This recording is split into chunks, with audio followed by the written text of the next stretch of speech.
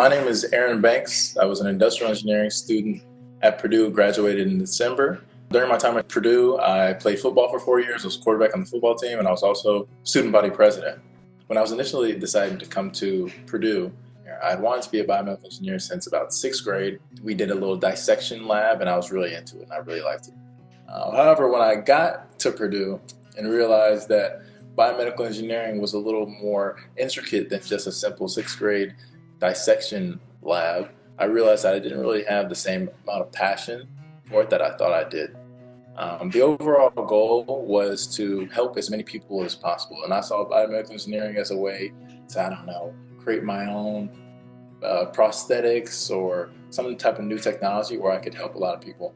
But through my experiences at Purdue, I kind of realized that I could do that in a way that I'm more passionate about, even through business. So that kind of sparked my shift from biomedical engineering to thinking more about industrial engineering, because I still wanted to have that engineering background, but also wanted to learn more about business. So was able to make that transition, and that inspired a lot of the current thought process about business and my passion for helping people that I still have today.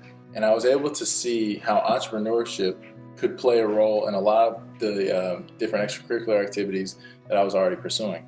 So for instance, when I ran for student body president, the idea was to also give myself an experience like running a business. So I tried to mirror student government around what I thought was a successful business. And it worked out pretty well. I was able to do some very cool things. We partnered with Just Water, which is a sustainable water company founded by Jaden Smith, to bring that product to campus and have it sold on campus.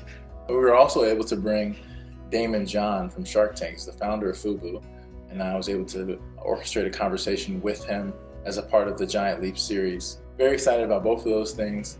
Both were sparked by my passion for entrepreneurship, which was again continuously fostered throughout my experience at Purdue by the people I met, mentors that I was able to interact with.